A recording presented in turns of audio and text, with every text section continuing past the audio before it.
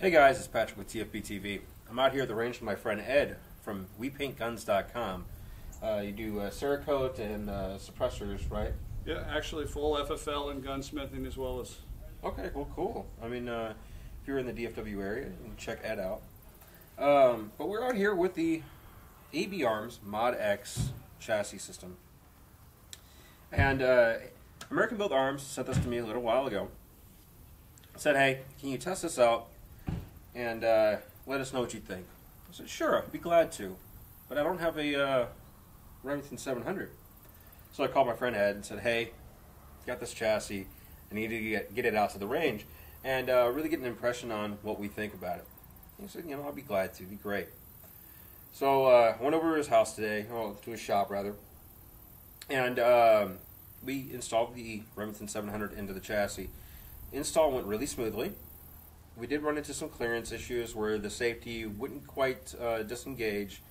And when I called Jason at AB Arms, he was very helpful and said, you know, on our Mod 2 of the Mod X chassis, we're going to go ahead and we've opened the trigger well up to allow for users to use things like the Timony trigger and other aftermarket triggers that were not able to be fitted into the Mod 1 chassis or the Mod 0, whatever they may reference it to it as.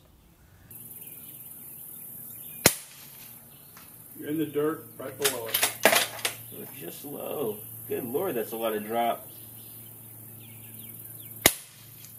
Still, you're hitting the ground directly below the plate at ground level. So you still need to come up another 1.5 feet. Yep. There you go.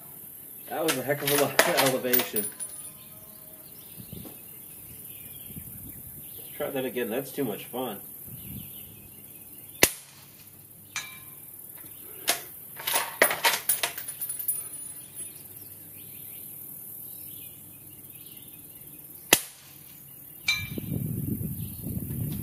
The plate's not swinging a whole lot. It's moving like somebody's throwing a rock at it.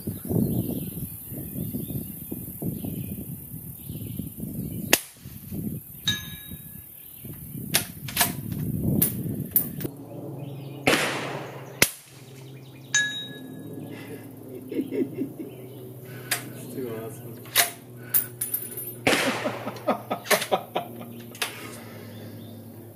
If you haven't shot a suppressor, you really need to try it.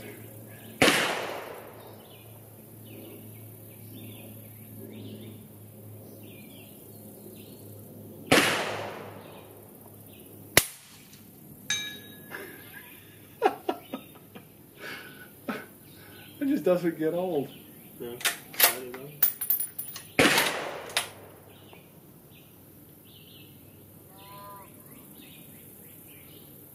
Nothing like enjoying the sound of the birds chirping, cows mooing, steel ringing. Oh, I'm sold.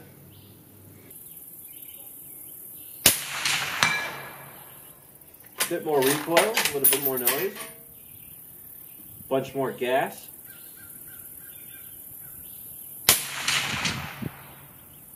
Goodness. A sniper I am not.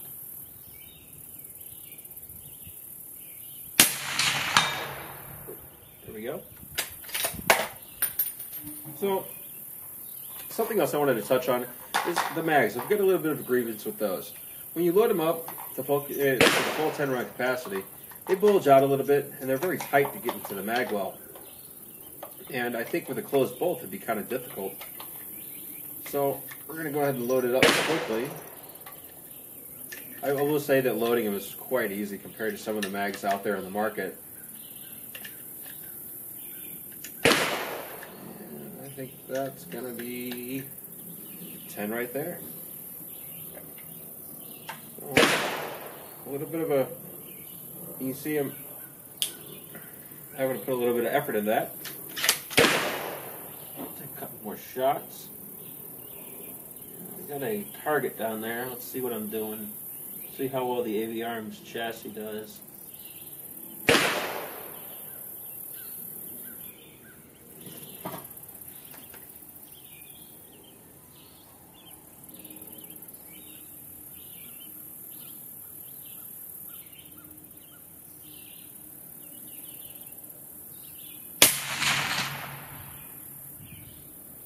Looks like just low. You know what? Shooting paper is just not as fun as steel.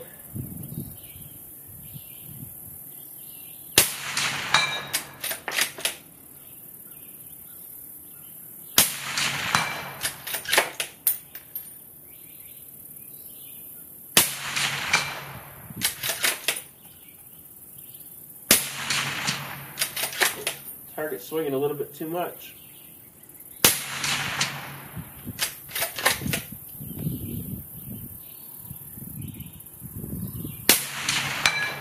There we go.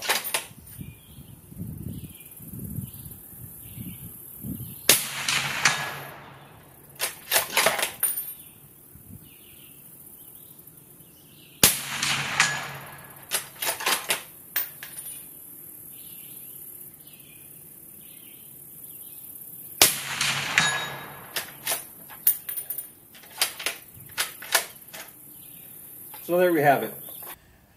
So while we were out here at the range, we shot about I guess it was 60 rounds, something like that, and the chassis never lost zero. It was very easy to dial in. It's a very stable platform. Ed mentioned that shooting from the bipod was really stable. It was really easy. It was easier than it is on your normal setup. Generally, yeah, absolutely. So Very solid forearm. You know, and we had a couple of grievances. I think you mentioned something about the pistol grip. Yeah, well, it's a grievance and it's also a plus. You know, they use a standard AR grip, so you can customize it and put any grip you want on it, Right. which can accommodate for people with big hands, which I happen to have some paws. But my grievance was the fact that what it came with was a very small grip, which put me in a position of having to really kind of contort my finger in order to get Kind of get that claw going. get a real claw before I could get on the pad and get a good shooting position. But I know that it's something with a very little customization, I could make it fit absolutely perfectly.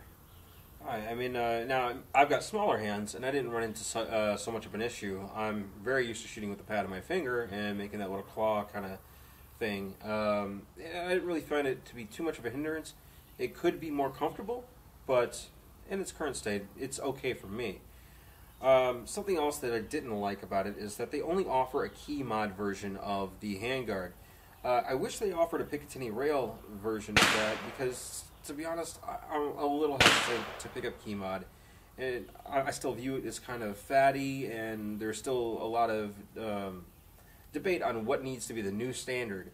But everything still goes back to, everything still accepts the old Picatinny mount system.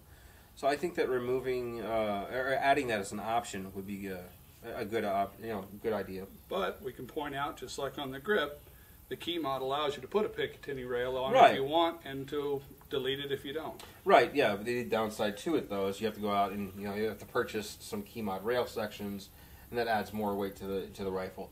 And one thing that I do like about key mod, I've had this conversation with other people, is that it keeps the weight down. There's not as much material there, which is it's nice. You can still mount stuff to it. It keeps the weight down, which is another great point about the AB Arms chassis. The Mod X is super light. I don't recall what the weight of the chassis alone is, but I know with scope was 14 pounds. Right, with the scope and the suppressor, we're looking at 14 pounds for the rifle with full loaded mag. Now, without the scope and the suppressor on it, we were down to 9 pounds with just the rifle, as you see it here. And that's really light. Very light. I mean, I've tested AR-15s that are heavier than this, and it's current now. And it still absolutely handled the recoil, and in fact the perceived recoil was very light, even with full supersonic rounds. Right. Full loads. I've shot a friend of mine's, I think he's got a HK91 that's set up for long distance shooting, and that is the most uncomfortable thing to shoot. I really hate it. I've shot my friend's AR-10. That's awful too. AR-10s are a little bit more harsh recoiling than I like. But this was very pleasant to shoot. I was able to nestle right in behind the scope, get a good sight picture, and take reliable, accurate shots every time. I'm by no means, a trained sniper or anything like that. In fact, I'm not very good at distance shooting, period. But with this setup that, between Ed's equipment and the AB Arms chassis, we were able to go ahead and get consistent hits on a 200-yard on a plate at 200 yards, and I mean, it just made for a really pleasurable shooting experience. Absolutely. But I mean, some of the features of this, you know, obviously you've got your free float handguard here, which is set up for key mod. You've got a detachable magazine. I believe it uses the Accuracy International pattern of magazines. Now, AB Arms offers some polymer magazines. One thing that we did notice about this is when you load it to 10 rounds, you do get some swelling, and it does make inserting it into the mag well a little bit difficult. Now, you know, the rest of it's pretty straightforward. You can replace the pistol grip with one of your liking. The AB Arms pistol grip is very comfortable. It's just a little bit on the slender side. Now, you've got a buttstock that they provide with a adjustable length of pull and adjustable cheek piece as well. And that makes it really easy to dial in for the individual shooter. Thankfully, between Ed and I, we were able to use the same settings and didn't have to go ahead and change it very often. You know, it just may be me not being picky. It may be us, you know, being built from the shoulders up the same way or something. I don't know. But, you know, I want to say, you know, thanks again to Ed for allowing me to go ahead and use his, you know, 700. He was very, very kind and allowing us to get this test done. Unfortunately, it's been going on for a while, and I want to apologize to AB Arms. It has taken a couple months to go ahead and get out to the range because, unfortunately, in Texas, we've been getting quite a lot of rain, and my range was actually flooded out for quite a while.